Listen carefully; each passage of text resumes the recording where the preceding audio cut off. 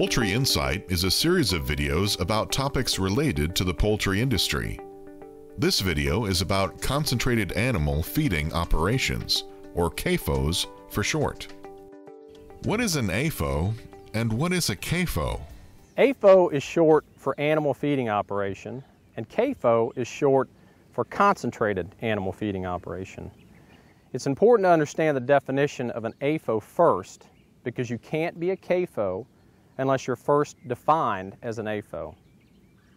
An AFO is a facility that has animals that will be confined and fed for a total of 45 days or more over any 12-month period, and no crops, vegetation, or grass are sustained in the normal growing season over any portion of the facility where the animals are confined.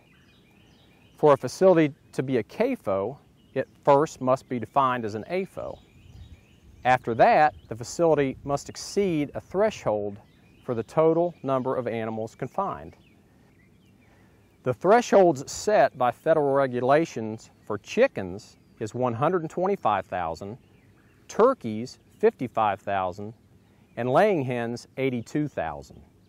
However, some states have lowered these threshold numbers. An AFO can also be designated a CAFO by the regulatory agency if the facility discharges a pollutant into the waters of the United States.